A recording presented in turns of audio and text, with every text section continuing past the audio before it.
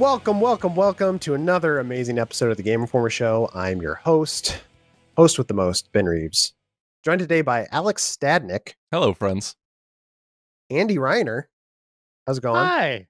Hello. And Mr. Board Game himself, Matt Miller. How's it going? How's it going, dude? I feel like you should have your doctorate in board games at this point, right? I don't know. Maybe. Do they offer those? I don't know. I think you've spent enough time, though. I think you should probably get it. If Mario can get one, you can get one, dude. I would think so. I'm going to start asking around. Yeah. That's all you got to do. That's all you got to do to get those doctorates, right? You just got to find somebody who's ready to give you one. Hey, can I have one of those? Next time you're at your doctor's office, just be like, hey, do you mind if I borrow that? Yeah. Yeah, I think so. All right. Well, I don't want to worry you guys, but there's a killer in our midst. It's this show. This show is going to be killer. We have a great killer show lined up. We have later on in this episode, Nate Fox, the creative director of Ghost of Tsushima. I butchered that name, I think. Ghost of Tsushima? Is that how you say it? I think you're getting it pretty close there, Ben. Yeah. Yeah. I think I did it right for the interview, and I have not done it right since. But anyway, he's on. He talks about Ghost of Tsushima. He talks about the comic that inspired the game. He also talks a little bit about the one film you should watch before playing the game. So I'm not going to spoil Empire it. Strikes Back. Oh, well, yep, that's the film. You got it right there. Surprisingly, Star Wars did come up as well. Yeah. Of course. So, listen to the interview. Yeah. But before that, we're going to talk a little bit about some of these Xbox games. And but before even that, I want to talk to Reiner. What? I know your playlist. You've been checking out a certain game that might be exciting. Are you still playing Sea of Thieves? That's where I'm going. Yes, I am. 15 million players now. And you're one of them. Yeah, he didn't want to talk about Sea of Thieves. He wants to talk about Star Wars Squadrons. That's right. Yay. Star Wars Squadrons. I didn't get my hands on it, but Alex and I actually watched a couple hours of footage, right? Yep. 4 or 5 matches of fleet battles. That's their kind of big flagship multiplayer mode where you have the Republic going against the Empire. These are classically designed original trilogy ships. So you got X-Wings, A-Wings, Y-Wings. Well, Rogue One's U-Wing is in there as well. Very cool new ship. And then on the other side, every kind of TIE you can imagine. The TIE Reaper, TIE Fighter, TIE Bomber, TIE Interceptor. So they're clashing, and there are 2 giant flagships that start out on the far sectors of space, and then they're slowly moving in, and the goal of the game is to take out the rival flagship. First team to do that wins, right? Very typical multiplayer mode. We also checked out dogfighting, which, is TIE Fighters going after X-Wings. Very much a spiritual successor to the X-Wing versus TIE Fighter game. Yeah. And both modes look really fun. There's a bit of an Overwatch quality to it in that all those different ship types I just talked about kind of play critical roles and different roles. So you want to have kind of a, your team comp with certain objectives and maybe strategies in mind. And on top of that, you can have 50 different components in your ship. So you might have a TIE fighter that has weak shields. Well, guess what? You can improve those shields with an item, give it different kind of types of bombs or weapons to outfit it in a different way for different needs. So there's a lot of depth there. It looks very cool, beautiful, stunning visuals. The backdrops, it's not always just space. You get the big gas giant from Yavin Prime, asteroid field. You even go in the rings of a planet or the ring of a planet, like Saturn. Cool. Yeah. That's awesome. They have some really cool ideas there. That's multiplayer. There's also single player, which we didn't get to see any of the story yet. I really want to know what this is going to be and how long this campaign is going to be. But we do know 2 things now. One, the prologue is set in A New Hope, right after Alderaan is destroyed by the Death Star. And you play from 2 perspectives. So you play from a pilot you design for the Republic. You get to pick gender, species, voice, all that stuff, the flight suit. And then you do the same thing for someone on the Imperial side. So you have these 2 characters, and you're going to see after each mission, it's going to change viewpoints. So you get to see the story unfold from both sides throughout the entire game. After that prologue, it jumps ahead to 3 years after the Battle of Endor, into that space that Matt Miller is very familiar with, and that the novels and comic books are exploring, that kind of gap of time that between Return of the Jedi and The Force Awakens. So that's Star Wars Squadrons. It's coming to PlayStation 4, Xbox One, PC in early October. It's only going to be $40, which is crazy. And there's not going to be microtransactions or any kind of DLC planned. Everything that's on the disc or in your download is there on day one. You just need to unlock it by playing the game, earning in-game currency. Can't buy any currency. And just, plan to unlock it like you did back in the day, like those old fighting games. Remember getting all the fighters? Yeah. You'll be doing that. So no updates. You think they'll hold to that? No updates? You think they'd figure out something's broken like a weekend and... Well, they might have like a patch, but they're not adding new content. Sure. They want to have it be like one and done, right? Yeah. Not have to support it forever. Here it's $40. I play it, enjoy it. Yeah, I can't. I'm hoping this has legs because what we saw from it, I really liked. But I just can't imagine like you sitting there and having the wealth of the prequel ships sitting there, and like if people are liking this game and are engaging it from a multiplayer sense, it's like, how do you not add that in at some point? I mean, I'd love Star Wars Squadrons 2, the prequel trilogy. Yeah. And maybe this is really just a good test case for EA to look at this franchise and say, what can we, if this is popular, what can we do when we bring it to next gen? I think the one thing that remains to be seen for me is, and I don't envy Motive's job with this, was it was like seeing that footage. Like Star Wars fights now are very bombastic. There's crazy amounts of stuff happening on the screen, and to be able to channel that while also balancing like gameplay, like combat balance, I think would be hard. It seems like they're off to a good start, but there were some points where I was like, oh, I wish there was more ships flying around. So sure, yeah. I so desperately want to be excited about this game. I really do. Should I be? Yeah, I think so. At least until you play it. Well, that's the thing, right? Like from what I've seen, it feels like it looks. Go ahead. It looks like the game that I've been wanting since X-Wing versus TIE Fighter. Rogue Squadron didn't quite scratch that itch, but this is more about the dogfighting, those little one-on-one battles. Having all the sensors, shields, power, all that stuff on your ship that you're kind of gauging. One other thing to point out, it's only first person. So you can't pull out on an X-Wing to open up its S-foils and then go back into the cockpit, right?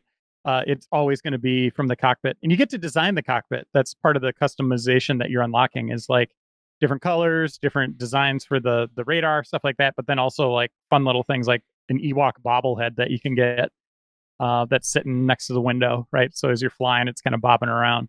Yeah, bobbleheads in Star Wars. That seems weird. But it's funny because like EA was probably the company that had its hand slapped the hardest for microtransactions with Battlefront 2.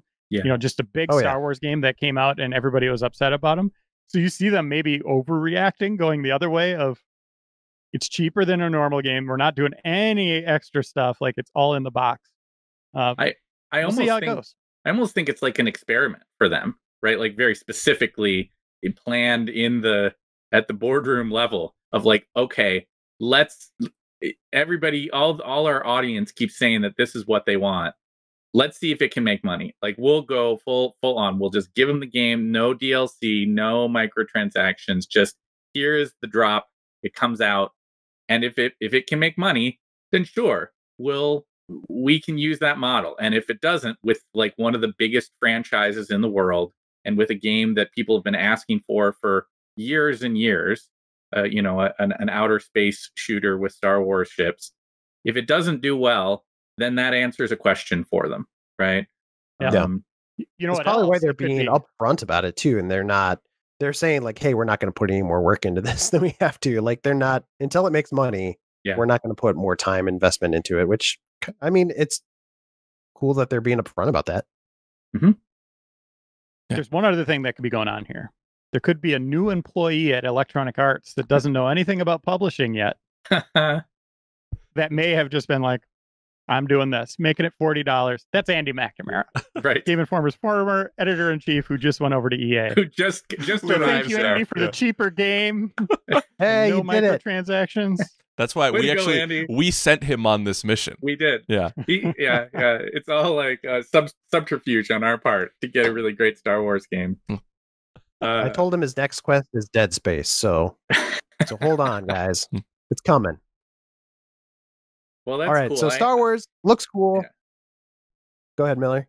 I'm excited about it. I want that game to be good, and I want to have a return to an outer space shooter that I can be stoked about. I think the biggest dilemma here, the biggest challenge for them, and that it's something that often gets forgotten when we talk about reviving an old concept, because this is really, I mean, I know it's a new franchise, but it's really reviving X-Wing, TIE Fighter, those games, is that like we all wear rose-colored glasses about old games and about the way that they played, right? Like there are whole genres that we totally loved when we were younger because it was an opportunity to experience something that we hadn't yet seen in video games, and we probably in many cases overlooked things that, well, it doesn't really work that well. It's not really that fun, but there was something about the fantasy of getting to do the thing, in this case fly around in X-Wings and TIE Fighters,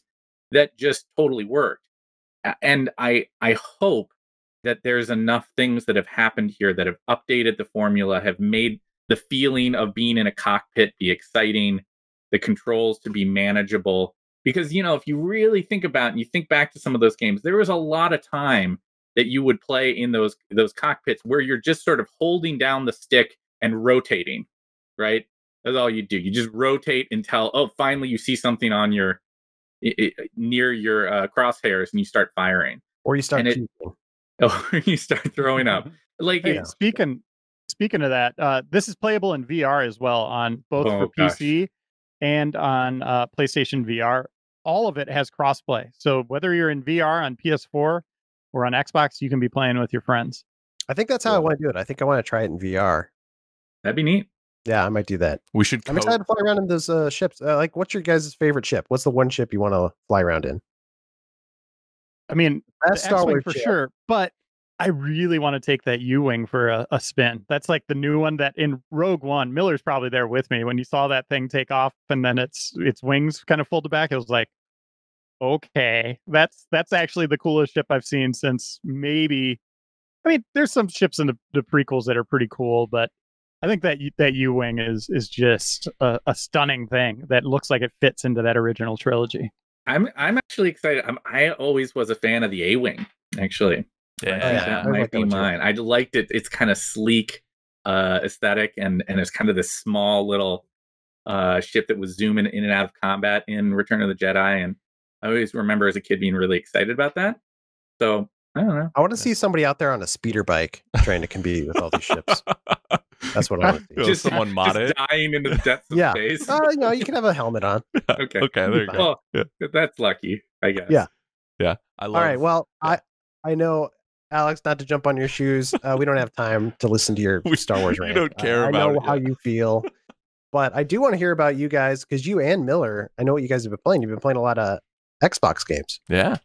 What's the deal here? There's a bunch of demos that just went up. Yeah, so right now on Xbox Live, you and now Miller, they listened to us. They have a split. Yeah, I wondered if they had. I'm sure they didn't plan it out. They just listened to our stream. But right now, you can go to the Xbox dashboard now, and there's a portal, or the store, but there's a portal for the Xbox Game Fest demo event, which 70 plus games as of this recording. All I would say there's. I think Destroy All Humans is the only like AA title, because the rest are like indie. It's all pretty small indie stuff, but not necessarily bad. Just not necessarily things that you really know super well either. Yeah, and their goal with this event is to recapture kind of the E3 hacks experience of being on the floor and finding random indies or random games that you may not have been aware of until now. And I have to say, from our first time with them, there was some really good gems in there. Miller, what did you think? Yeah, I'd agree. They're doing something interesting here. They've only promised for their availability between July 21st and July 27th.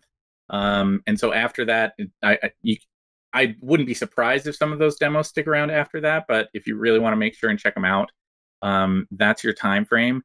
And there were several in there that that didn't blow me away. To be straight, right, of those 70 plus games, there's some that I downloaded, I played for 5 minutes, and I was like, this is not great.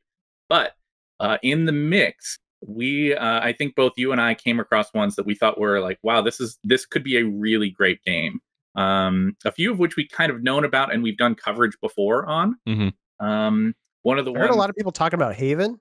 Yeah, Haven was one of the standouts for me for sure. Definitely. I think we saw a trailer for it some months back, and it always kind of looked really neat. And now we got to play it, and it's an unusual hybrid. It's a sort of adventure exploration relationship sim. You play these two characters. And I think the idea is that you can play them cooperatively eventually. This was a single player only demo, but I think eventually it's built to be able to be played co-op. And there are two characters who've crash landed their spaceship on this strange planet of floating islands. They're on the run from wherever it is that they came from, and as far as the demo goes, we don't get a lot more info about that. I love what's going on Reiner's screen right now. What are you just like pulling things from your shelf? He's putting on a puppet. I promise I'm listening. Okay. Well, maybe I saw those two characters. Maybe you're pretending those are the two characters who are in love with each other, because that's they are. I was doing. They've crash landed. They're two kind of young people who are living on this island on this planet now, and you split your time between developing their relationship and back on their spaceship, like cooking dinner for each other and having conversations and things like that. And then you go out together into the outdoor area, and you have an ability to sort of glide across the land, almost sort of like floating at high speed. I don't know, how would you describe it, Alex? Is that right? Yeah, I think that's how I would say it. You're floating around at high speeds. Yeah, right. You can drift and you can turn and stuff, and you're trying to, you're picking up stuff so you can survive. So you're finding food and things, but you're also trying to find these flows of energy that will refuel your ship, and find avenues by which you, like these sort of teleportation gates that'll take you to the other islands on the planet. There's an RPG-like combat system that's kind of interesting, where the two of you are on kind of one side of the screen, the monsters are on the other, and you've got to, in keeping with the idea of the whole thing being about a relationship, you have to coordinate your attacks. And so your one character is on your left stick and the other character is on the face buttons. Right stick. Right stick for me. Okay. Yeah. And you sort of hold down a direction, and you can both do like a blast attack. And if you both time that up at the same time, then it does sort of like a duo assault that does more damage. Yep. That's cool. The whole thing's wrapped around this kind of like what's going to happen with these characters, right? Like what the big investment is in the fact that they're in love with each other and that they're on the run, and you kind of want things to work out for them and for them to like find some measure of happiness. And I don't know, I was pretty into it. I think it's a cool looking game. It's got a really beautiful aesthetic, kind of anime inspired, but that's cool. Any other highlights from the demos? I know you guys played a bunch of them. What I thought you really liked, Alex, one. I also like Raji. You want to talk about that one a little bit? Yeah, and it's called Raji, an Ancient Epic, and it's from Nodding Heads Games, which, as Miller pointed out yesterday in the stream, they were very upfront on saying we are an Indian developer making a game that is focused on Indian traditions and folklore and religion, if I'm not mistaken. And you play as the titular character, Raji. Her brother gets taken, and you kind of have to fight these creatures to get him back. And that doesn't necessarily sound like, it sounds like a similar tale to what we've heard, but because the visuals are so distinct and where the game is coming from, I found really interesting. Indian culture to me is very, I don't know a ton about it, so it's a blind spot for me. But on top of that, I found the combat really interesting, because it's not just, I think a lot of people look at it and just go, oh, it's just a top-down action brawler and stuff, but they merge platforming and combat in pretty cool ways, and especially for it being a demo, I'm not sure when exactly it's coming out, but it really felt polished and engaging in a way that I really wasn't expecting. So that was a really good surprise for me. Yeah, not so much because of any proximity in geographical location, but actually because of the gameplay. It reminded me some of Prince of Persia: Sands of Time. Like there is a sort of like 3D perspective on the action. And you're climbing pillars and you're platforming across, and you're doing wall running and things like that. And then when you get into a fight with these demons, you're using this like magical spear that lets you do all sorts of cool actions that integrate what you're doing in the traversal. So you might like wall run up a wall and then leap off of it and do a slam attack, or you might swing around a pillar and stun the enemies that are nearby.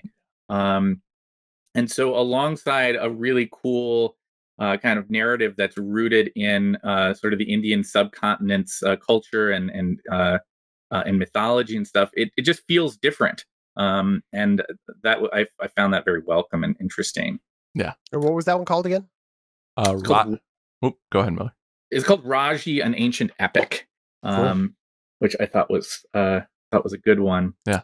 I know one other one that Kim was really excited about was Cris Tales. Yes. You guys played that one, didn't you? Yeah, and we didn't. And unfortunately, that was one that didn't necessarily stream the best because it was a lot of dialogue. But that being said, I think people should give this one a shot because the way that they play with time is so interesting to me. We talked about it on stream, but like, basically, from what I played, the scene kind of cuts into like this cone where on one side it's the past, your character inhabits the present, and then on the other side it's the future. So as you're walking around town, you're seeing, if I walk by, there's a woman and her child in the present, and if I go to the left and they're in the future, like the kid's grown up and the mom's older, or like if I scroll to the other side and I see them in the lens of the past, kid's not there and the mom's younger and stuff. So I think it plays with time very interestingly, and I didn't get a taste for how that is going to affect the combat, but Kim seemed really high on that because she had played it before. Yeah, that game looks really cool. Art style is just amazing. Yeah, it's got this like hand drawn look that's really beautiful and bright and exciting. It definitely is a attempt to emulate a lot of JRPG elements, both in combat and kind of walking around and doing dialogue with townspeople and that kind of thing. But both its look and its playing around with time thing give it a totally unique identity.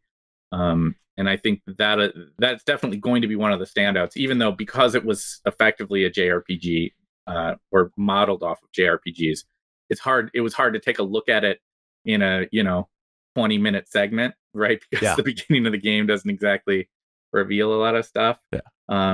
But I think that if you were looking to try to find things in that mix of those demos that you should download and try, that would be very high on the list.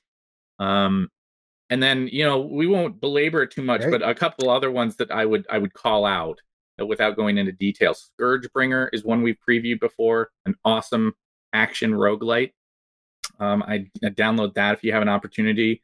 De-Leveled is a really cool kind of physics-based puzzle game.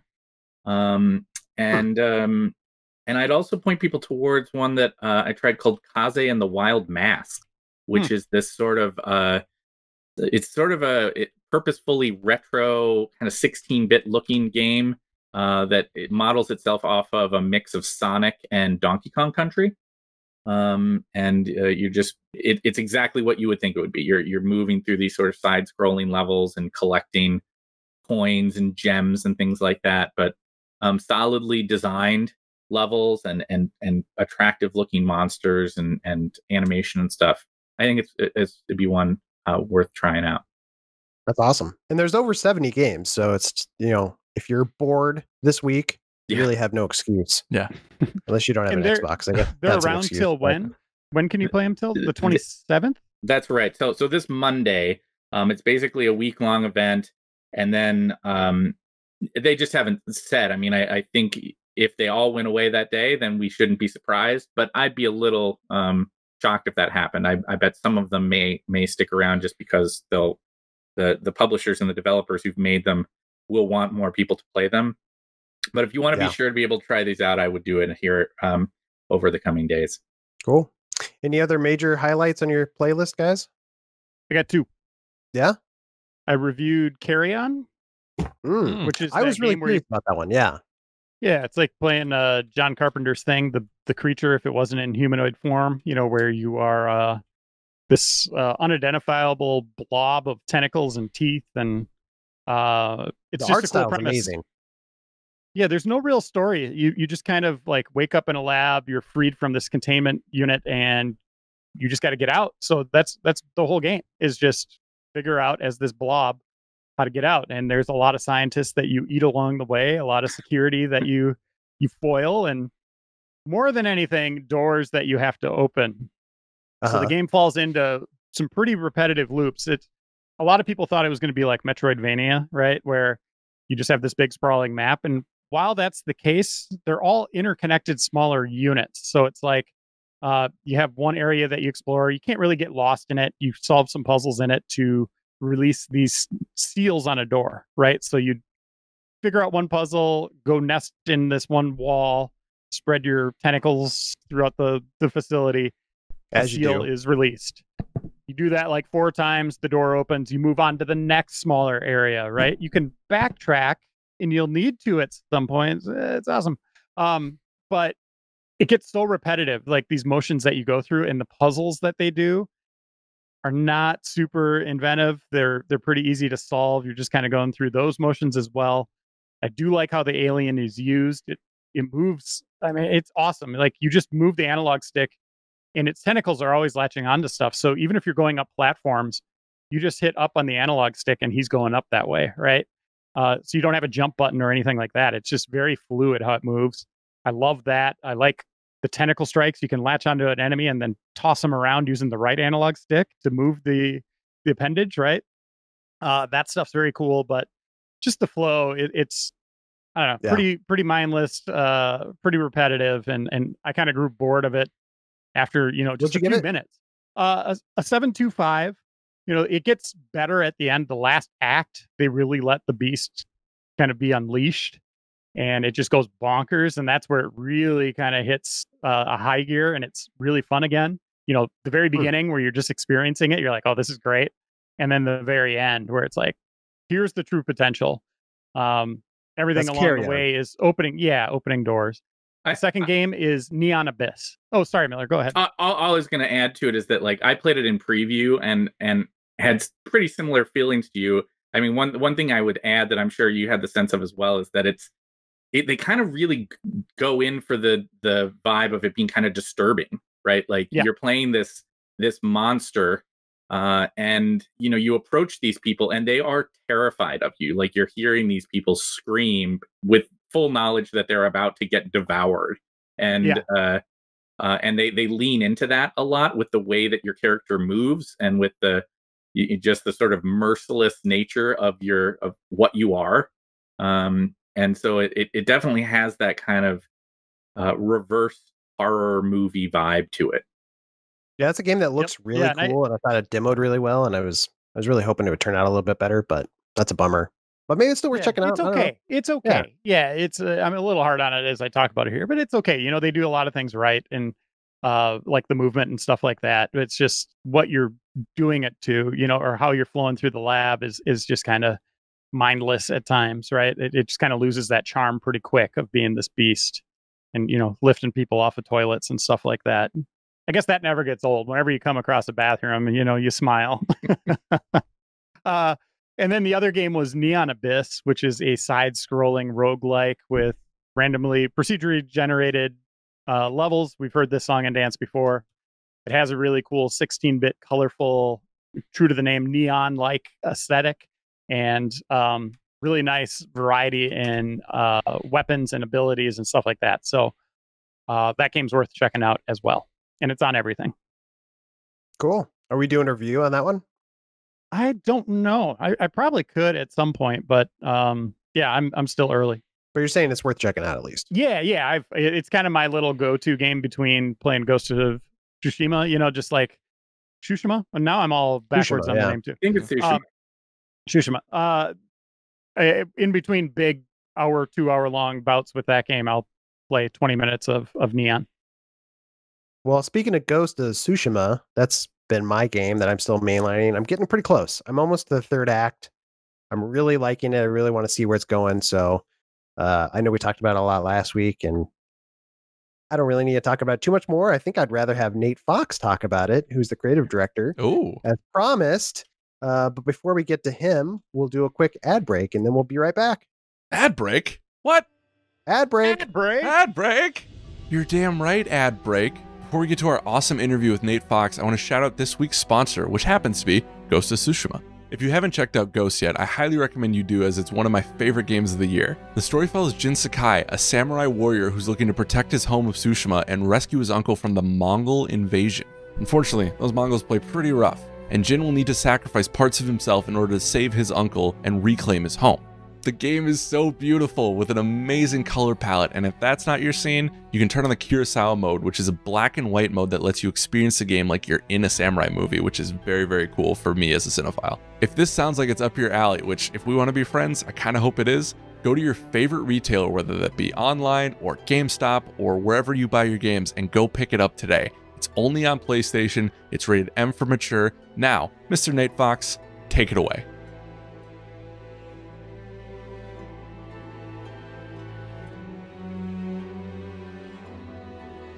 And welcome back to the Game Informer Show. I'm your host, Ben Reeves. I haven't changed. I'm here with Alex Stadnik. How's it going, Alex? I'm good. I also haven't changed, except I need a haircut in the worst possible way, but moving on. Not important. You know who has changed? We have a very special guest today with us, Nate Fox, the creative director of Ghost of Tsushima. Yay! I think I pronounced that incorrectly. You nailed it, Ben. Did I? I had my doubts, but you did a great job. Well, I have definitely mispronounced it several times throughout my life, or just the last year. And my first question, actually, I'm curious, did you guys ever have reservations with that name? Were you thinking like, maybe we should go with a name that's easier to pronounce for Western audiences? We did try on a lot of different names, but, and to just let you know, that was our placeholder first name, Ghost of Tsushima.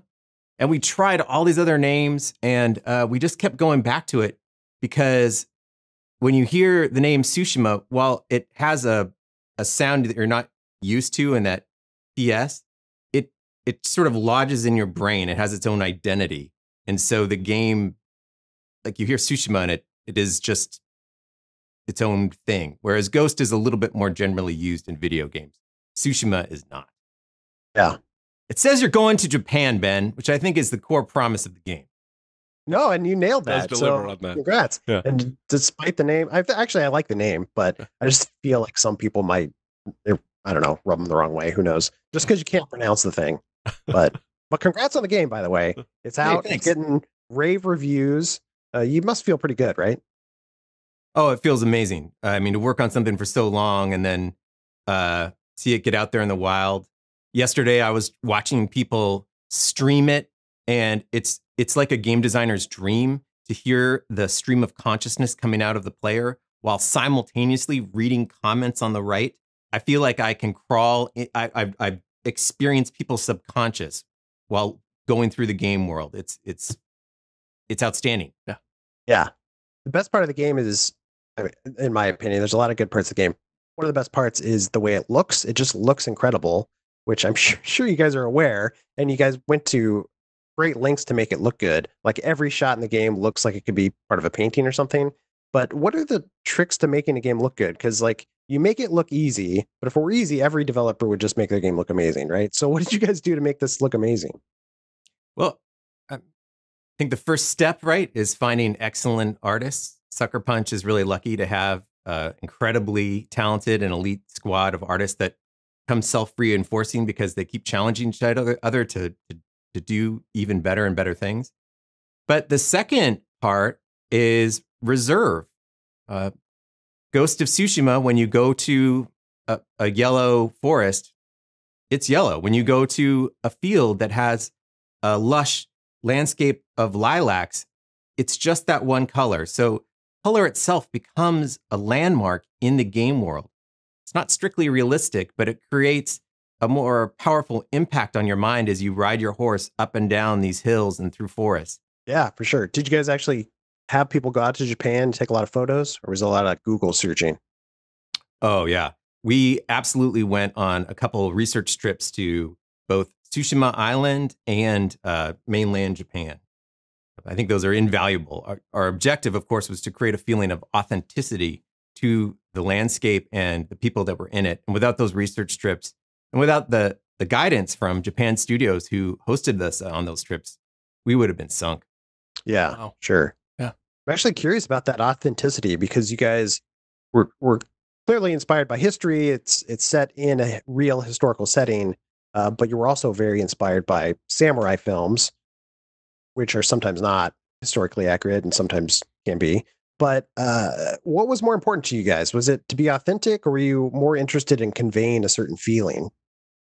Well, while our game is inspired by a real moment in history, it is absolutely a fictional story. So our island is not like a stone for stone recreation of Tsushima. It is a collection of biomes that are meant to impart a feeling of these classic samurai films. So the real target for us was to give players the experience of interacting inside of a classic samurai movie. And so that really is the authenticity target. Nobody has all the details of what life was like in the year 1274. But if you're familiar with a lot of these period dramas, then you have an expectation of how people will operate. Since all of us at Sucker Punch, or most of us, did not grow up in Japan with that kind of cultural understanding, we had to reach out to experts so that when we put the game world together, a person who was familiar with these films or TV shows wouldn't get thrown out of the fantasy by the feeling not being correct to what they were used to inside of these historical dramas. Mm-hmm. Sure. Anything point out or stick out to you in your mind or memory of, we were doing this and the expert said, no, you idiots, this is wrong? Oh, yeah. I mean, my favorite example was we had a scene where somebody was drawing a bow. And so we're mocapping it. And they do this like they're Robin Hood. And she says, oh, no. She comes over, she takes the bow, and she goes down as she pulls. And this woman has been training in archery for a long time. And instantly you could tell that that was the correct thing to do. It was nothing that any of us had ever known. But you guys don't shoot bows and arrows every day over lunch? Oh, she had, I think she had taken in high school in Japan a lot of archery. And so she knew how to draw down from above while she pulled. That's so much cooler than my gym class. Wow. Yes. Oh my gosh. I wish I had had that option. Yeah. But you see it in the game. I mean, Jin, when he draws down his bow, does it. And it's the traditional way in which you draw a bow. And yeah. Thank goodness that we had some motion experts around. Otherwise, we would have just bonked our head against this beam, a bunch of fools. So I'm very grateful. Did she show you the traditional way to like throw a grappling hook while jumping off a horse? That also an authentic thing. That's a little harder. Yeah. Not as much research was done to figure out how that worked. Or I should say, many people died trying to get the mocap. Those poor interns, man. Those poor guys, yeah. Yeah. Going back to, we started talking about Jin. What was it that intrigued you guys about doing a samurai story after the superhero tales that you guys told with Infamous? Well, we were kind of a little tired of making a superhero game. And we've been doing it for so many years. We wanted to try something new. And a lot of us have a real love for these samurai stories, whether it be from comic books or from movies. This idea of being a wandering samurai in feudal Japan had an incredible allure that got our imaginations going. It seemed like a great fit for an open world game where a swordsman walks into town, there's a problem, and he solves that problem with his wits and his sword arm. But we needed a core conflict, both from an external threat and an internal one. When we came upon the Mongol invasion of Tsushima in 1274, it's an excellent external conflict. You understood the stakes, why this person needed to fight back. And the internal struggle was this just one statement about narrative, which is a samurai must sacrifice his honor and become something new in order to save his island home from invaders. So that was it. Those two things, this desire to be a wandering samurai in feudal Japan, which is so alluring, and the basic narrative premise of this invasion where a samurai has to transform into something new at the cost of who we thought he was going to be. And we were off and running. Yeah. Yeah. Yeah. Samurai is so cool. Did you guys feel like you've nailed down why they're cool? Like, what have you distilled down? Like, what is it about samurai that resonates so well with us as humans? I think that samurai have a lot of dignity and stillness that you don't see in action heroes. They are generally people of few words, and when they threaten somebody, they don't make a big show of it. Pretty calm, and they don't, when they act, it's with lightning efficiency. Also, particularly in the movie The Seven Samurai, which is, for me, the real touchstone for how I think of samurai, there are these elite warriors that show tremendous respect to everyone around them, and they get a lot of respect. They selflessly fight with heart in a way that you don't see in a lot of Western sword fighting kind of situations. That's what makes them so admirable, is that they feel like they're morally trying harder than the rest of us, while simultaneously being elite warriors. Yeah. Yeah. You guys have mentioned a lot of the samurai films that you were inspired by throughout the course of, the game. But if people only had time to watch one samurai film, what would you recommend they watch? Is it Seven Samurai?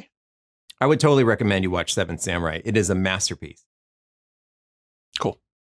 I'll have to do it. I haven't seen it. I haven't seen it yet. What? Yeah. Are you? Yeah. You guys you are in for an excellent afternoon. Well, Ben, I think Or we have evening. our weekend plans. I think we know what we're doing. Yeah, there we go. Just over and over on repeat. Yeah. You talked about earlier how you guys wanted to ground this story in the actual conflict while still be having the freedom to tell your own tale. And one of my favorite parts of the game so far has been the mythic tales. Can you guys talk about how you developed that, and was there any temptation to take those and kind of like not overblow them, but go even more mythical with them, more like into the lore?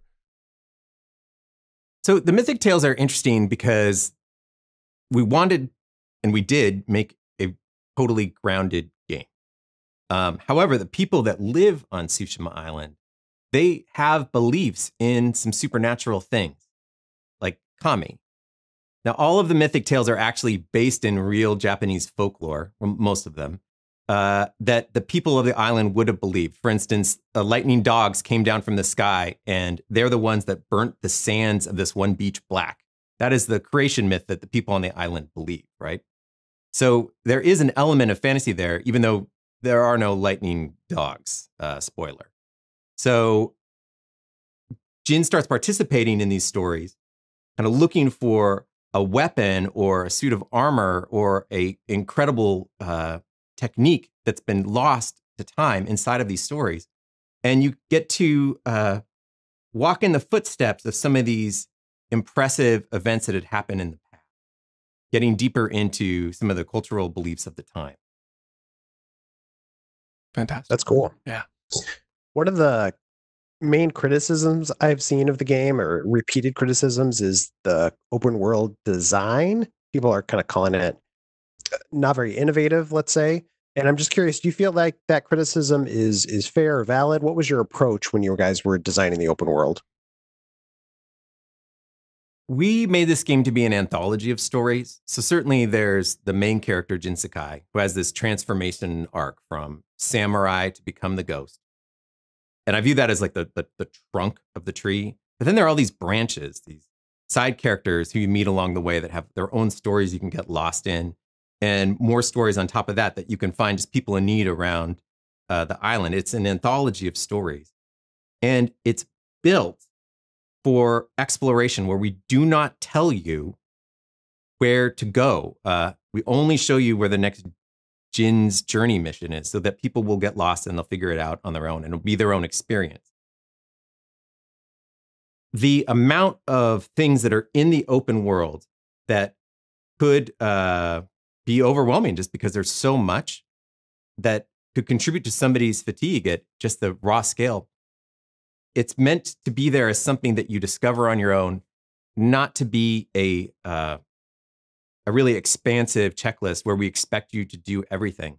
Really, I don't expect players to see everything in this game at all. I expect them to chart their own course and find things in their own time because they were just following their curiosity, and then swim forward through the story. Sure. Certainly, that is the hope. I think the game's at its best when you get off the main path and you just follow something that catches your interest, and you daisy chain from one thing to the next to the next. But I don't think you have to do everything there is in the game. In fact, I think the more important thing is that you're just always following your current curiosity. Yeah, that's interesting, because one thing I noticed while I'm playing the game is I feel this sort of need to slow down a little bit and just sort of take everything in. Whereas a lot of times when I play open world games, I'm kind of like, here, where's my checklist? I'm going to do everything. But this game almost wants me to, take in the beauty a little bit, slow down. Was that something you guys were conscious of when designing the game? Was there something you put in there to, like, how do we slow down players and let them just enjoy the space? Absolutely. Early in production, we did have a lot of the standard open world UI devices. For instance, like a waypoint marker in screen space that would tell you where to go and how many meters you were from your objective as you rode your horse across a field. And you ended up just looking at this marker, watching the meters tick down, tick down, tick down, tick down, tick down, tick down, till you got there, like you were on a long distance flight. And it took you very much out of the moment. So the guiding wind feature says, oh, look, your objective's this way. It doesn't give you completely concrete information as to the right GPS path. It doesn't tell you how far away you are. And as a result, you find yourself very much in the moment saying, how am I going to steer my horse around this rock? Or as I do steer my horse around this rock, I notice a plume of steam to my right. Oh, that's a hot spring. I should go there because it will increase my health. It's something you discovered with your own eyes, your own senses, because you were actually looking at the environment, scanning for opportunities. And to me, that is slowing down. That's being present in the right now, not thinking about where you're going to be, but just right here in the moment of travel. That's awesome. Yeah. Yeah, we were talking to you earlier, and you mentioned Usagi Yojimbo, the comic, as one of the inspirations, where you had started reading that all the way back during the Sly Cooper days when you were researching that game, but that helped kind of inspire this game. Do you think some of those threads from way back when still have carried forward into Ghost? The comic book Usagi Yojimbo was a terrific influence on me personally. In fact, our main character, Jin Sakai, is named after the author of the comic Usagi Yojimbo, Stan Sakai. That was my way of saying thank you, Stan, for this amazing work of fiction that is such an incredibly gracious entry point for people into samurai fiction. Usagi is a very calm, caring, and just ruthless opponent if he needs to get something done. That sort of samurai spirit tried to put into Jin Sakai. I had the writers all read these Usagi Yojimbo books because I think they do such a good job of efficient, clean, and emotionally impactful storytelling. Yeah, that's a great series if anybody's looking for something to read. Are you still reading comics? Oh yeah, what am I, dead? Of course I read comics. What are you reading these days? Oh, I'm just dumbfounded at how when you read a comic on your iPad and it only shows you one panel at a time, how that changes the dynamic of reading comic books, because you get a reveal with each panel. When you're reading in a book, of course, when you turn the page, you get the big splash and you go, oh man, that's where the event happened. But it's so impressive when you read on your iPad because every one of them is just a reveal. So what am I reading? I'm reading, I am still reading Usagi Yojimbo because there's so much. I've been reading some of the Star Wars comics that have come out recently that use Darth Vader. Oh, wow. I'm a big Star Wars nerd, so I would love to jump back into those stories and see those characters. Yeah, and obviously, I mean, it kind of fits too because the samurai were an inspiration for Darth Vader's overall look, so that's kind of cool. Have you ever seen the movie Hidden Fortress? I have not. No. Famously, Hidden Fortress is one of the big influences on Star Wars. And it's an Akira Kurosawa film. Okay. Oh, samurai movie, and in this movie, you will see some Japanese peasants that are very similar to C-3PO and R2-D2. Really? interesting. Yeah, dude, you should check it out. It's amazing. I mean, I love Star Wars. Star Wars is the pinnacle, but you can see just how all of us as human beings, we stand on the shoulders of other people as we all try and make art, enjoying what we saw when we were young and then building our own thing, and somebody else will build something on top of what we build. It's a continuum. So Dark Fortress and Seven Samurai, my weekend's complete. Yeah. Hidden Fortress. Hidden Fortress. Yeah. Okay. But start with Seven Samurai and then maybe actually watch Yojimbo and then watch Hidden Fortress. Okay. Perfect. Yeah. Yeah. I'm running out of weekend. I don't know if I'm going to have time to eat. What are you talking about? Life is now perpetual weekend. That's true. That's true. Who am I kidding? My life is a sham. Oh no. Alex, I know you had a couple other questions. For sure. Going back to the combat of the game, which I think has been one of my favorite parts on how solid it feels. What did you find yourself gravitating towards? The ghost path or more the honorable path when you would go into confrontations? Well, I am around the office, I am known as a true coward when it comes to fighting. So I use the bow to take people down with headshots as much as possible. And then I will sneak in and try and stab people, but I will fail at some point, and then it's sword fighting time. So that's my game plan always. I bow it up, then I do some stealth till I mess it up, and then I will sword fight. You're truly a man after my own heart. I appreciate that. Yeah, just the most chicken path possible. Yeah, it's more. However, if I'm going across a field and I see like a little pack of Mongols, like maybe they've got a prisoner or a cart filled with something I might want, it is my deepest pleasure to walk up to them and call them out for a standoff. To me, that is the quintessential samurai experience. And if it's a small enough group of guys, I'll do it, but not against a huge pack. For sure. Yeah. With small groups like that too, you can like chain them and get like 3 guys out of the way. Yeah. And that feels good because sometimes that's most of the group. Oh yeah, no, completely. That's a deeply satisfying aspect of the game. And I'm always surprised at how it feels good despite being so simple. Yeah. Yeah. Especially those moments in Kurosawa mode, you guys nail the old samurai movie feel. And speaking of Kurosawa mode, was it hard implementing that when you had such a range of color and just such a gorgeous backdrop? Like, was there kind of an internal debate on whether you guys should even have something like that with how beautiful this game is? No. I mean, the game is very, very much a love letter to these classic samurai films. I mean, there's no doubt about it. That is that's the heart that we're really going after.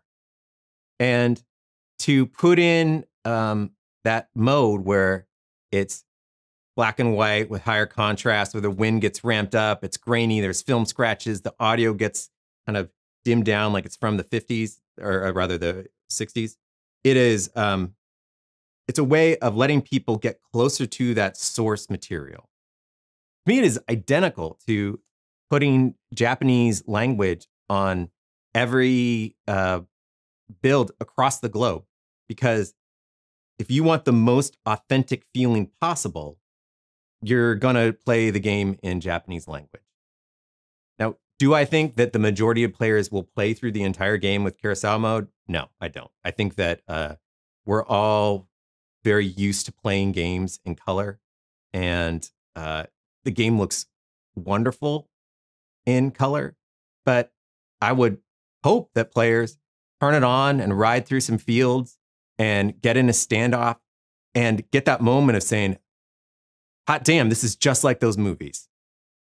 Or maybe you turn it on for a duel, because it'll take you there to the feeling of watching those movies. But it's your choice. You can turn it off, turn it on as you will. For sure. We had one of our editors, Jeff Cork, just loves Kurosawa mode. He's playing through the whole game that way. Cool. And one thing he noticed is that there's parts, the parts where you have the missions where it's, hey, look at this picture and find these purple flowers. It's like those missions are a little bit harder, obviously. I'm sure you guys are aware of that. So what was the discussion like for stuff like that? Or like even there's like the moves you can parry or the moves that are red versus blue. What were you guys talking about during that mode? It's like totally worth it just because of the immersion. You still have to do Kurosawa mode, or did you guys talk about like maybe for certain moments having color? Well, we wanted to make the game playable in Kurosawa mode for like your friend. And it ended up being something that got implemented, even though we knew we always want to do it relatively late in production.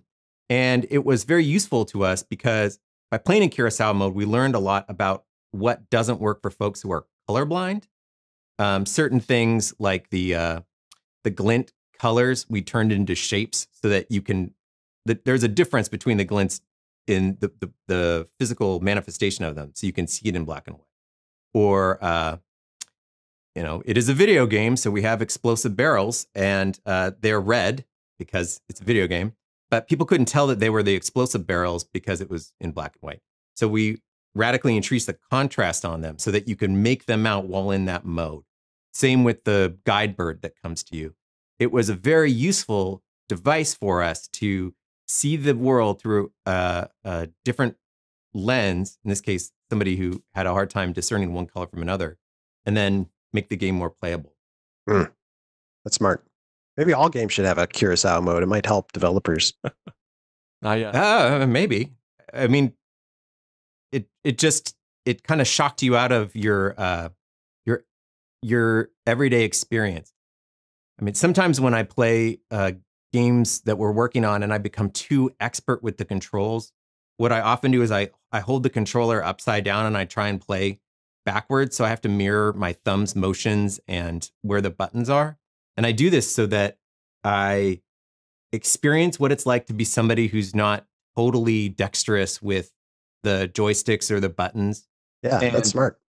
Well, it's just a way to reset yourself so you're not just falling back on what it is through so many games worth of so many years of playing video games. But I felt like Kurosawa mode did that a lot for those of us who see the world through a certain range of color. For sure. Yeah, that's awesome. Yeah. Have you guys ever tried playing a video game upside down? Not that I could think of. When I was a kid, I would do it. I would like lay on my couch and like hang out upside down while playing games. And your brain gets used to it pretty quickly, I feel like. Interesting. Just hanging out upside down, yeah.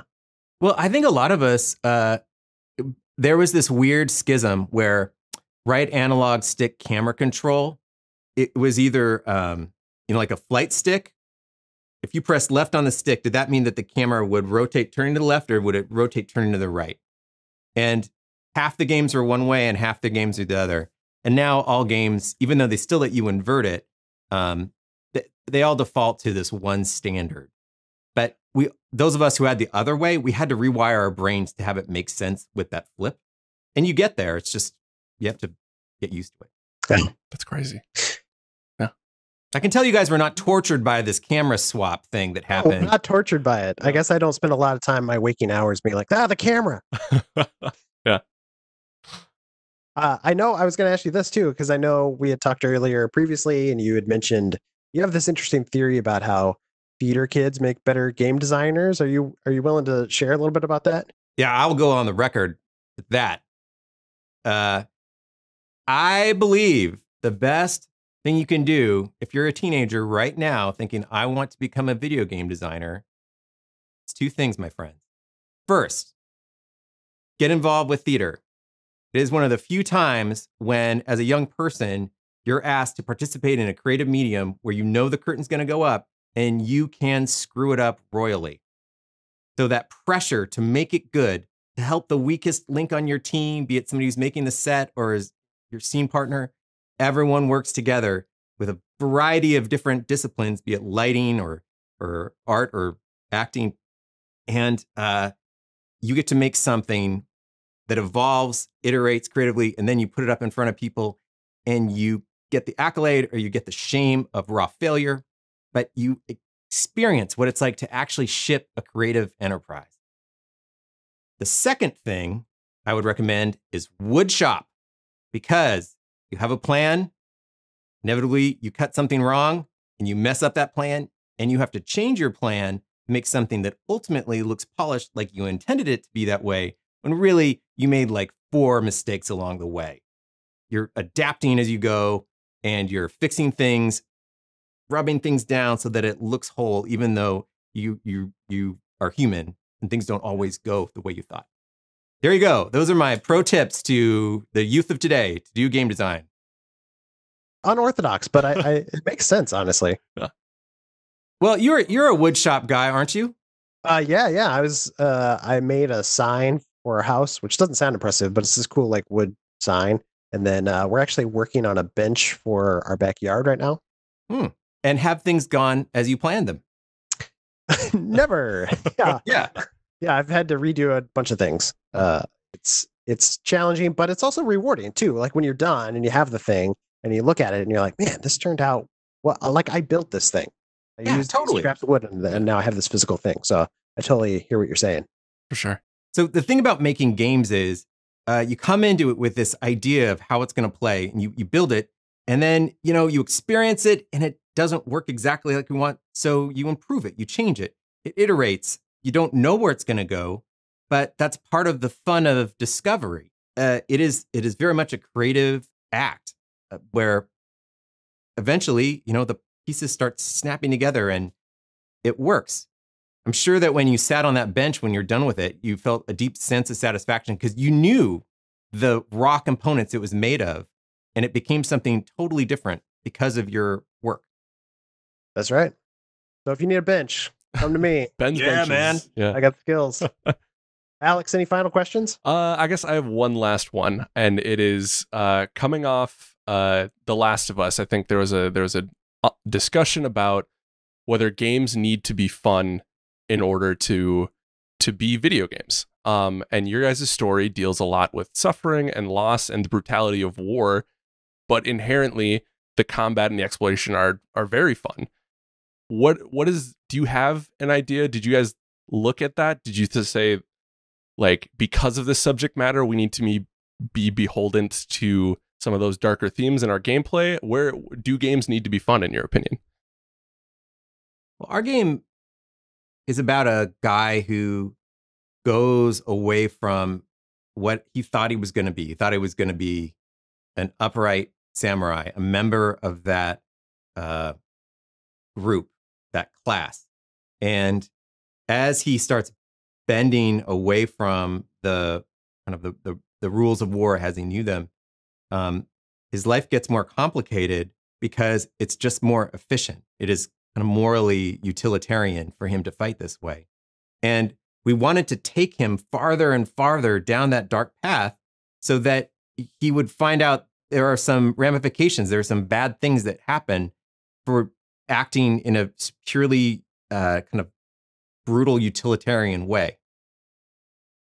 That is the story. That's where you see his human tragedy of the relationship with people around him. That doesn't necessarily mean that the gameplay needs to be unpleasant.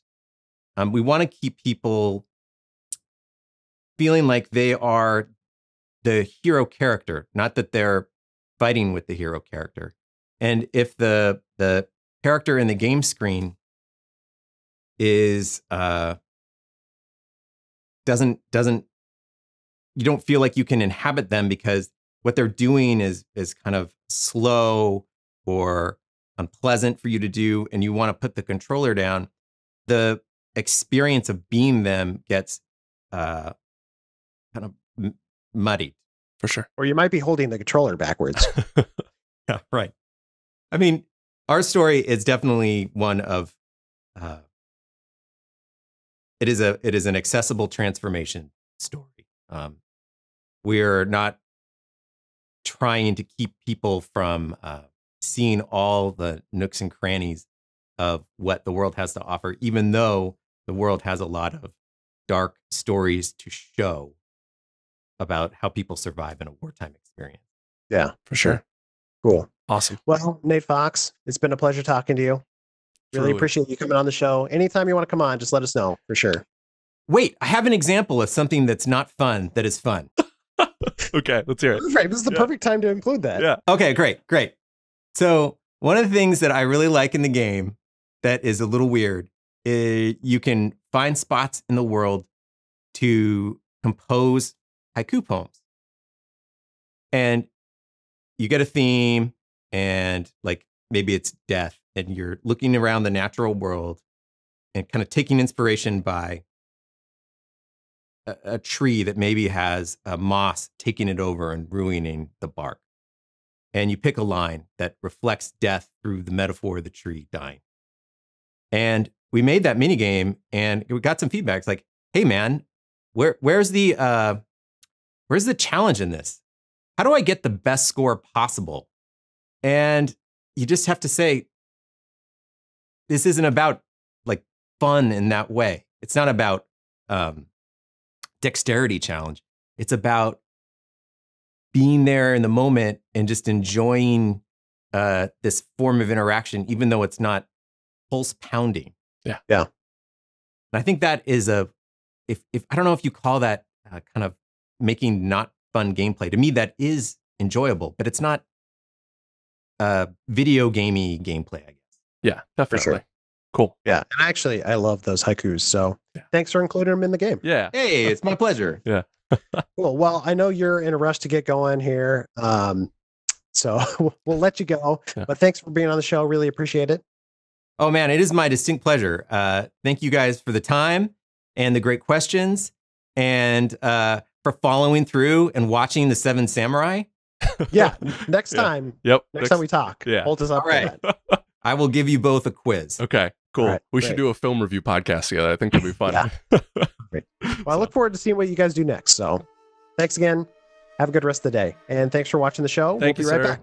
Man, what a fantastic interview. Again, we'd like to thank Nate Fox and his team at Sucker Punch and Sony for setting up this interview. We really enjoyed it. I hope you guys did too. Let us know in the comments. And by the way, in case you forgot, this week's episode brought to you by Ghost of Tsushima. If you have yet to take Jin's journey, let me tell you, it is one of the best of the year, and I'm loving every second of it. So if you want to buy it physical, go to GameStop or wherever you buy games, go pick it up. It's only on PlayStation, and I can't recommend it enough. Now, back to community emails.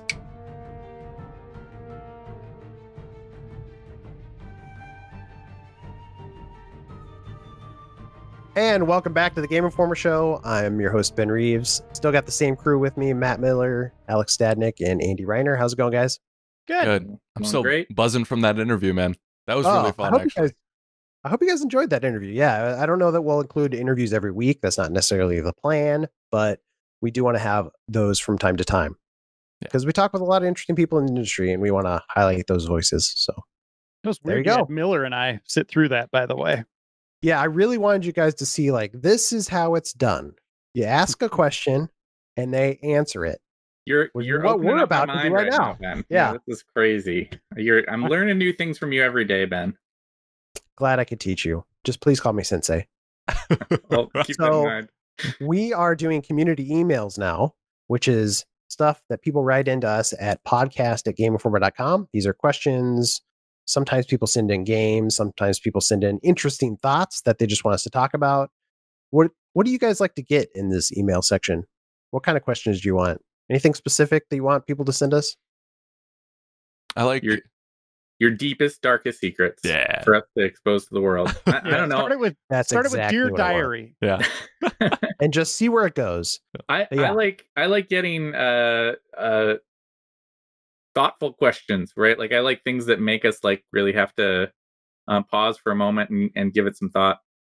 Yeah, totally. I love games too.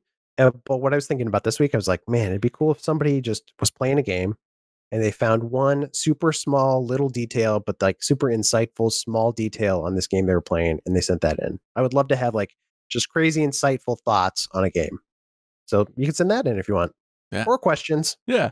I think this section is at its best when we balance those insightful, deep industry questions with just random silliness. So I think as long as we can keep getting those, I'm happy. Well, we'll see if we get silly today. Yeah. So first question, Anthony from Nashville, Tennessee. He has a question. He says, Game Informants, I was listening to your show from Thursday, and you all were making predictions about what we can expect to see from the Xbox in the future. And he said he and his friends had a similar conversation, and they started riffing on the Halo Battle Royale, which their idea sounds very similar to yours, as Alex, where the flood are kind of coming in from the sides. So that's cool. I don't know if we talked about that on the podcast or if that was on the stream. I think it was on the stream. And it might have been on like replay, actually. Yeah. Mm-hmm. But yeah, we definitely had the same thought. So I think they're onto something there. Anyway, he goes on and he says, with Microsoft shutting down, I had another thought. He said, since they're shutting down Mixer, sorry. Oh, I was like, wait, do you have some news that Did you guys get this news? Did you guys hear about this? We've been on the podcast for the last hour, and while we were, Microsoft is shut down. Yeah. A lot changes. That's what the stream is about today. Yeah. No, with Microsoft shutting down Mixer and partnering with Facebook Gaming, he says, what do you guys think about the possibility of Microsoft strengthening their bond with Facebook and going into some kind of compatibility partnership with Oculus VR? I personally think that it could be a really good way to blow the PlayStation out of the water for the next generation of gaming. But what are y'all's thoughts? I think Oculus has slowly but surely been building up a pretty solid platform all on its own. But I certainly wouldn't be opposed to special partnerships there. I wonder how that would work in terms of, it's already, a PC platform primarily, right? Like, and so I don't know. I guess maybe having the ability to play it with Xbox would be the biggest thing, right? Yeah, I think that's where he's going with this. Like, you could be able to play, hook up your headset into your Xbox console, and that would allow you to play better games. I think it'd be awesome. Yeah. I think in general, the thing with VR has consistently been the dilemma that there's a lot of people who still haven't had a chance to do a lot of VR. Mm-hmm. I think when you have even an evening where you go to a friend's and you try out and they're like, hey, listen, you got to try, I know your game taste and you should try this and this and this, and you're going to fall in love with VR. I think a lot of people do. I was certainly not like a VR evangelist in the early days. I didn't really like having to think about having this big thing on my head, and it looked kind of goofy, and I just didn't love it. But then there was a stretch there where I did some review coverage of VR stuff, and I warmed to it, right? I now think that it's a really rewarding and fun way to interact with games. It's not like it's taking over what I want out of my PC gaming experience when I sit at my desk and I have mouse and keyboard, nor is it taking over what I want when I console game and I'm sitting with my controller on the couch. But it's like another category where it can be a lot of fun, especially if you have the space to do like full room VR where you're actually moving around and that kind of stuff. That's the big thing. A lot of people don't have that space, unfortunately. Totally. But if there was availability to use the Oculus on additional platforms, whether it was Xbox or anything else, I think that'd be great, because it's just more people who have that opportunity to check out that experience. Yeah. I think it's... Yeah. Oop. Sorry, you can go. I think it's definitely, it would be a game changer. Just think about that install base that Oculus brings. What are they, in year 3 now? It still feels like it's in its infancy, but there's hundreds of games. Granted, not all of them are worth playing, but there's some really great titles out there that I think people would latch onto, and just having that, if they could conceivably have that available on, not day one, but when day one of the VR comes online for Xbox, if that's a thing that happens, that could be huge. That would be bigger than anything Sony could bring with PlayStation VR if they came back with a new one. even if they carried their library over. There's just so much more stuff on PC. Yeah. And I think about what Microsoft said in the past and how they really have said, no, VR is not for us, not what we're interested in. This could be a really easy way for them to test that market. You know, the like Reiner said, the clientele is already there, you know, especially if it's as simple as just plugging your unit into the Series X. But it would be a way for them to see how much users actually use it on there and see if, you know, it's something that they want to get into and develop for on their own. So I think it would be a big win for Microsoft too. But I don't know. We'll see if they actually ring true with that sentiment of not wanting to get into the VR space. But right. I think, Anthony, it's a great idea. I think we're all in agreement with that. That'd be awesome. I think as far as predictions go, it's a pretty bold one. I don't know if it's going to happen. I'd be surprised by it, but I think it is a good idea. I think Microsoft should listen to your idea. I think whenever you boot it up, you just see Milo, Peter Molyneux's little virtual child, taking it on a tour of VR. Like, come with me. He finally found a home. Play your games. If these new consoles are like super powerful, though, to be able to like use them for your VR headsets and be able to play stuff that's like high quality VR stuff. If we could have more people be able to play stuff like Half-Life Alyx, that'd be great. It's a no-brainer. Yeah, that'd be great. Because that's really the big barrier. The two big barriers are the space that you have in your home, in a lot of cases, and then, you know, there's a lot of people who still just don't have a home PC rig that can support what you need. You kind of still need to have a pretty solid PC to run high-end VR. Yeah. So there's big bears. Years. Yeah. All right. Next question.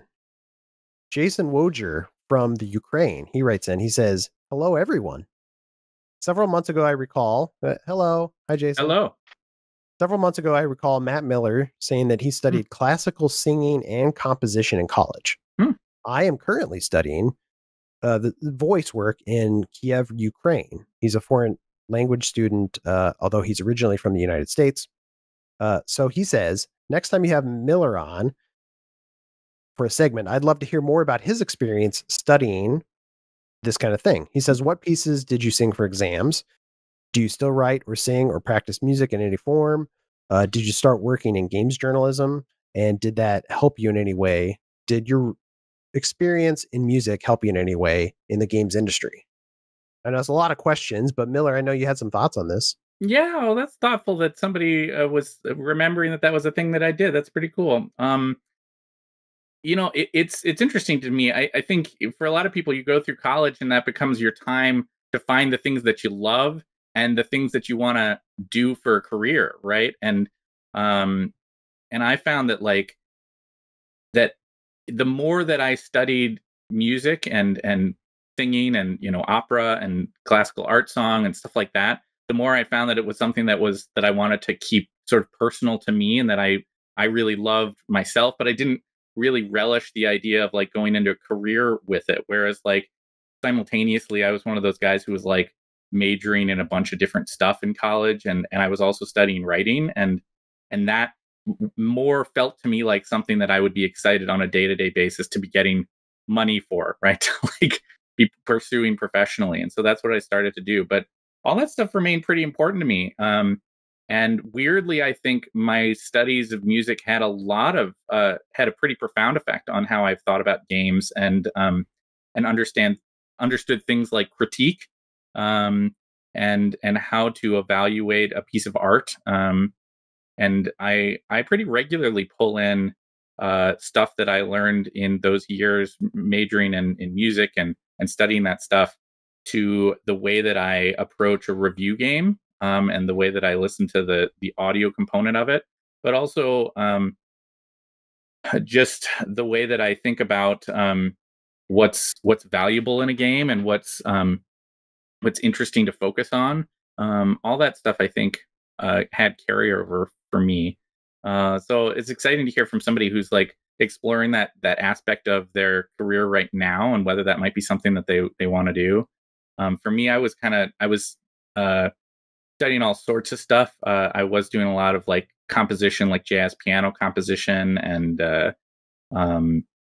songwriting and stuff like that. But I was also studying things like Schumann and Finzi art songs and Handel opera and like kind of all sorts of things, musical theater stuff that I was singing. And all of it was like a huge part of my life for years and years and years. And it still is something that's important to me. And I still enjoy doing music. I still have a piano in my family house and use it on a regular basis. And it's great. I wouldn't ever discourage somebody from continuing to explore that stuff, whether you decide that you're going to keep doing it forever or not as a career. Fun fact, we hired Matt specifically for singing reviews, but we're just waiting on the budget to go through for two things Matt needed. He needed a band room filled with stuff, and then he needed a choir. Yeah, a whole choir. He said it had to be 12 people, so we're trying to push that through. Okay. Yeah. What's your band name?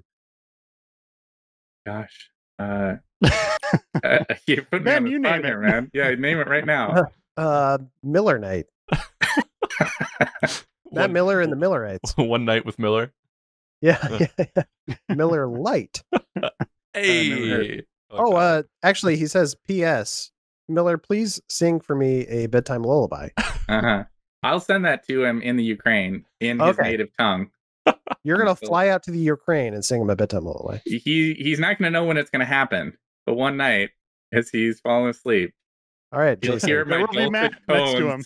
If you hear somebody walking through your house in the middle of the night, don't worry, it's just Miller. Yeah, he's coming for you. It's gonna be totally fine. It's gonna be like John Cusack when he puts up the boombox, but it's gonna be Miller with like a chorus behind him. Yeah, with my 12 other people. Choir. Yeah. Well, exactly. 6 if it's Miller Light. Yeah.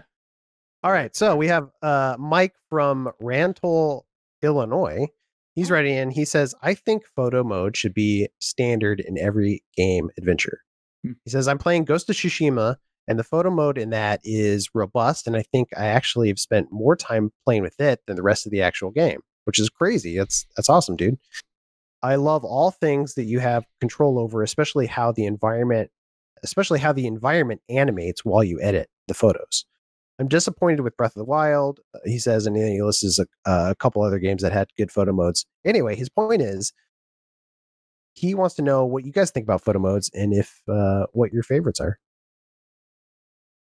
I think they're awesome. I really do. I think they can elevate a game and really create a long tail for a community that's into that game.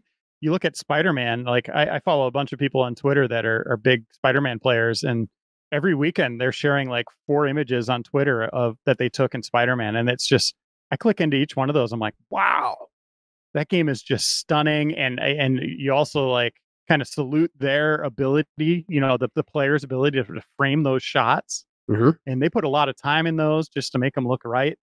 I think they can be outstanding. And Sucker Punch has done a good job with them, whether it was the Infamous games or Ghost, it's fun to use. And I like how this one in Ghost is more like almost like a GIF maker too, right? Like you get the flowing, you get the flowing motion in your shots. Yeah. You mentioned Spider-Man. I remember me and Kyle and Leo, we all did a video on Spider-Man's photo mode. I think we called it 6 Stunts when we were doing that series. And that was a lot of fun. And we made it look like Spider-Man was dunking a basketball at one point, which was really a lot of fun. So that video is still on the site, I think, if you want to look it up. But yeah, Spider-Man's photo mode was really cool. I remember having a lot of fun with that. And I thought Horizon's photo mode was pretty solid. Yeah. I still see people posting photos from that. Yeah. Sony has been a huge proponent of the photo mode, and I think it helps that their games lend themselves to a cinematic quality, and I'm all for big sprawling games to have something like that. Ghost was especially just beautiful. That game and its environments just begs to have still frames taken of it, and they did a great job of giving you tools not just to like take a shot of what was happening on screen, but to let you changed the angles in cool ways, changed the lighting, which, you know, I think that game deserves some awards just for its lighting work. And the fact that you can set that stuff up so that you're like, oh, I love this shot of me galloping my horse across this flower meadow, but I wish the moon was out. Well, okay, you just have that tool at your disposal to do that. And then to add in all the animated stuff where you can have like the cherry blossoms blowing across and have it be animated, you ultimately get something that is very similar to what the joy is for people who are actual nature photographers, right? Of like capturing something, capturing a moment that is really unique and powerful and captured your imagination. So I thought Ghost. I've never spent a lot of time with photo modes in a lot of the games that we've done. Whenever they're in a review game, I try to spend some time with it. But Ghost was probably the first that, independent of what I needed to do with it, I found myself just occasionally pausing and going in there and spending like, oh, I'm going to spend the next 15 minutes just tweaking this. I never thought of it like that. Yeah, I never thought of it as like nature photographers. That's totally like very similar, you know, just trying to find that perfect time of day and the shot. Yeah, that's great. Yeah. And it's nice because you don't have to like wake up at 6 a.m. and hike up a mountain. Absolutely. Cool. Well, next email says, hello, I'm Joseph, and I would like to know if you guys have tilters available. Below are the specs. He says, capacity is 4,000 pounds. The tilt angle needs to be 85 degrees, and the fork length needs to be 40 inches. If yes, please get back to me with prices and the major credit cards you guys accept. Reiner, do we still have any of those tilters available? Sure. Yeah. All right. I'll let Joseph know. Joseph, your lucky day. Am I the only one who don't know what tilters are? Is that just me? How do you not know? These are the questions. It's a big part of our business, Alex. Come on, Alex. Leo was supposed to train me, Ben before him, and then they just left. So I don't know. He's the video guy. Listen, after we're done here, we're going to have a long conversation about our tilter business. Perfect. I got plenty of time. All right, Mick from Maine here. He says, okay, I'll share a dream. Usually my dreams are super weird. Recently, I had a triple layer dream where I woke up 3 times inside the dream, and each time it was acknowledged that I was waking up, but then I had another dream. So the first one, I was about to go to sleep, and I became anxious that I couldn't find my pet bat that could phase through walls. I was worried that it would get lost, and then he was sucked into a black fuzzy vortex. The second dream, I woke up, and my father was there, and he was like, wait, this isn't right. Which woke me up from I don't know what's going on with that part, which woke me up from my third dream, which was really hard to describe. I was walking through a landscape of triangles, swirls, and a rippling sky. There was no sound other than a low rumble. It sounds terrifying. So yeah, I hope there's no question. I hope this is it. Is this it, Ben? That was Mick from Maine. Yeah, I think Mick, you got incepted. I'm sorry to tell you, but it happened to you. So there's probably some false memories in there now. Yeah, Nick, careful with those pet bats too. You got to watch out for them. Be careful. Yeah. I did have because I've been asking people like, hey, send us your dreams. I thought people would send us like video game related dreams, but people just send us a lot of dream stuff. But then we just want their copy of Dreams. Yeah, that's right. Yeah. That's what I've been asking for. Sony, please, I need the copy of Dreams. I don't have it yet. I think we should start interpreting these dreams when they come in and offering some psychological counseling to people. How would you interpret Mick's dream? Well, clearly there's some deep-seated issues with bats, right? Maybe his father is a bat or a vampire? Or is it more of a love that he doesn't want him out of his life? Yeah, maybe he's always felt like he's a vampire to his dad, just sucking the life out. I think about that for a second. Oh, that got dark. That could be it. Yeah, I would say it's very creative, like how these dreams flowed. There's a lot of creativity there. So maybe put some pencil to paper, do some sketches. Let's see those. Send those next time. Send your art of your dreams. Oh, I don't know if I want that. Oh, no. Sorry, the email for that is video@gameoformer.com. We actually do have a dream related question though, because I've been talking about dreams. So Colton from Texas wrote in. He says, I know you've been wanting to talk about dreams, so I wanted to ask you guys if you've ever had a nightmare that was caused by a video game or a video game character. Oh yeah, totally. but not a character. I remember a very distinct sequence of time where I had like exhausting, wake me up in a cold sweat nightmares about Luminous. About those damn blocks always falling and the music just like pumping up and stressing me out. It was a point that I was playing that game all the time. I would sit there on a weekend and play for hours at a stretch. Surely you guys have had that time where you're really into a game and then you dream about it at night. But like that can be like a stress thing too. And that's how it hit me. It became like a nightmare thing, and I had to like step away from Luminous for a while. Wow, that's wild. So do you think if you went back to Luminous now, it would all come flooding back? All the bad memories? I think I'd have to have another 8-hour play session with it. But don't make me do it, Ben. I'm sorry. Next week on the podcast, we'll be having Miller play Luminous just endlessly. Yeah, I had a bunch of dreams back when GTA Vice City had just come out. I was playing that game a lot, and I had a lot of dreams about it. And I remember one that was like a recurring dream where I was trying to get in my car, and it was like I was in the world of Vice City, but it was actually me, one of those dreams. And I couldn't get the car to move.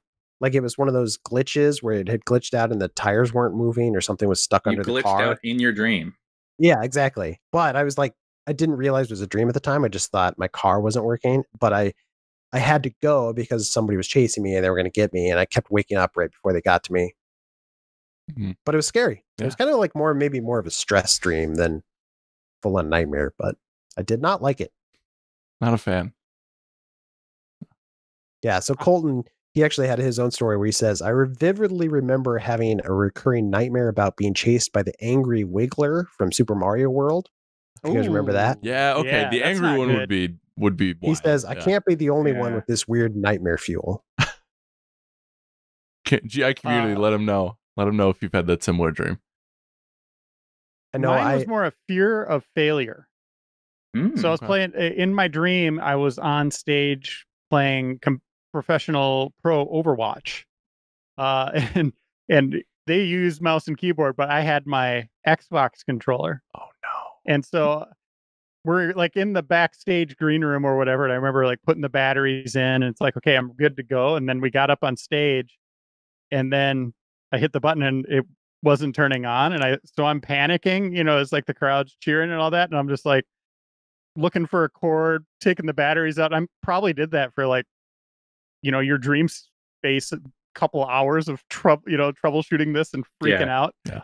And then I woke up like didn't get to play or anything like that. And I just remember just waking up with disappointment in my mind, right? Like you usually forget like those dreams right away, like when you come out of them. But like this one, it was just like that thought was like right when I woke up of like, well, this is going to be a crappy day.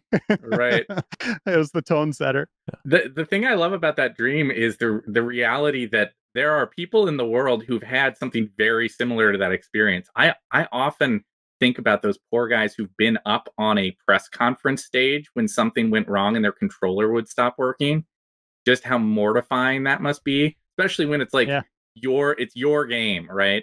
And you spent the last like 3 months getting the demo ready and working out exactly what you're going to say. Then you go out there in front of like literally 1,000 people in the audience and potentially millions of people watching as it streams, and then your controller stops working or something.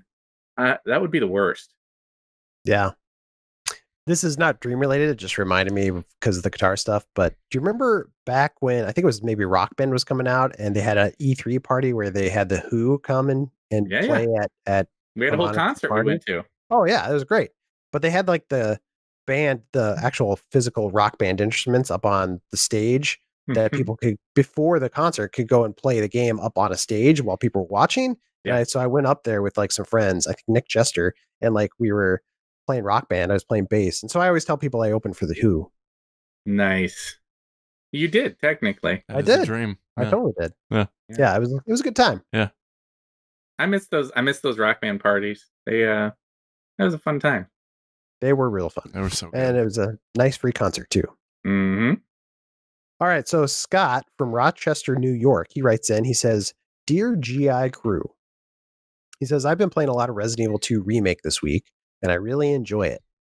However, sometimes I become frustrated with certain enemy encounters in close quarters due to the lack of effective melee combat in the game. I was thinking to myself of how much fun it would be to tear through everything as Kratos instead.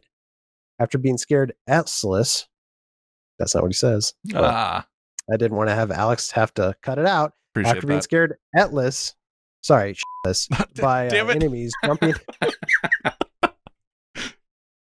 by enemies jumping out at me and eating my face, I thought it'd be nice to turn the tables and almost reverse horror scenario. So that got me thinking, if you guys were granted a one-time power to replace any video game character with another character from another game, what would you choose? I would put Kratos in every game ever and see what he did to it. It doesn't matter. Like, what would Kratos do in Echo the Dolphin? What would Kratos do in MLB The Show? Like, I think every outcome would just be exactly what you'd want it to be. Just unbridled chaos. I would want to do that. My idea was very similar because I've had an idea for a movie script for a long time where it's basically like a slasher horror movie in a cabin, but then like the chainsaw guy comes and breaks into the house and tries to kill the guy, and then he realizes he's basically Superman and he's indestructible, and then like Superman goes on a tear and murders, probably doesn't murder, but because he's Superman, but he like goes and destroys this crazy family. So like this idea is very similar to, I like this, like Kratos or some kind of superhero character in a horror setting.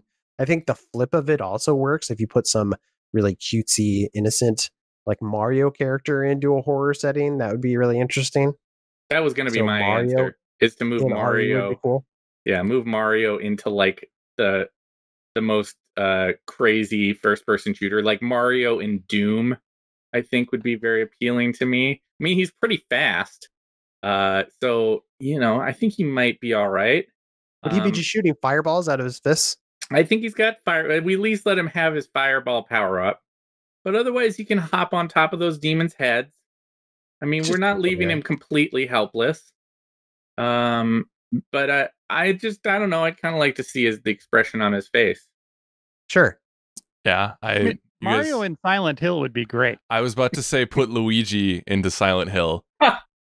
Sorry, I stepped on it. It's okay. Because he's already had the experience in the haunted houses. Maybe he's getting a little too confident. Maybe he's like, I can handle any ghost. I can handle any spooky thing. And we put him into Silent Hill and see how he actually does. Or maybe we should put Mario in The Last of Us. It's like, hey, Mario, enough of eating these mushrooms. What if the mushrooms ate you? That's really good, too. I like that. Yeah, those are all good thoughts. I like those. Yeah. Hey, where are those games? Let's make Konami, game developers. Where are Nintendo. games? On top of that, yeah. Where are you guys at? We always used to get these letters. I bet we still sometimes get them, asking us as if we were the ones making the games, which was always the initial thing that made me laugh. Why haven't you made X crossed with X? And it would always blow me away because like it would just be like, well, those are two totally different properties owned by two totally different people. It's not going to happen. But these people would get angry. Like, why hasn't this happened? I mean, why hasn't Samus shown up in a game with Master Chief? I don't get it. It's so obvious. And you'd be like, it's not going to happen, man. Yeah, like, it's not on us. And then it's not on us. We can't make that happen for you. But people can dream. I remember one of those emails it was a letter we got that we thought was really funny. I don't remember what the mashup was, but he was like, "Oh, it'd be great. It would have the biggest lands and the biggest waters," or something like that. Just like that phrasing. It's like the biggest lands and the biggest waters. All right. Well, that's all you need, right? For a good video game, the biggest lands and the biggest waters, and you're all set. Big land, big water, big sky. Unless you're next Far Cry game. Unless you're IGN and then it's too much water. We can't have that. Yeah.